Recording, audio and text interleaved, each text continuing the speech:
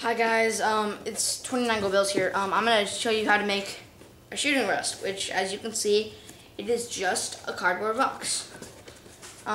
First what you want to do is you actually want to take these, I'll just show you real quick.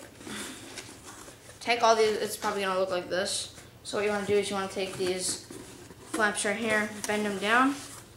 These flaps right here, bend them down, keep it as bent as possible. Then you want to take these two flaps right here, and you want to bend that down in there as good as possible, so that it looks like that. It's good. And if this one's not taped, tape it, and just keep tape. I think the more you tape over it is probably the best, because it grips it pretty good. If you just use duct tape and just duct tape it all around. That'll give it a little bit more weight. Definitely tape it in there, and you can also tape it on the sides so that they don't move, if they ever do move or anything. So as you can see, you got your shooting rest. Very, very quick. As you can see, you just need a cardboard box. Make it fit pretty good. It's about the size of maybe like an 8.5 shoe.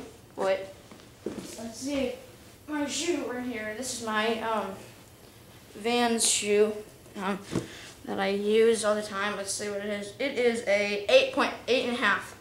It is no, it's not. It is actually way off of an 8.5. So actually I'm gonna think that it's probably like a 6 or a 5, maybe even a 4 for a shoebox. Maybe even a 3. I don't know. Okay.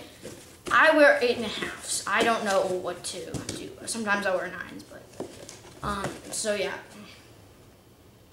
Make this. It works really, really good. Just use duct tape, and that's really all you need to worry about to make it. Sorry about the glare, but hopefully it's not too, you know.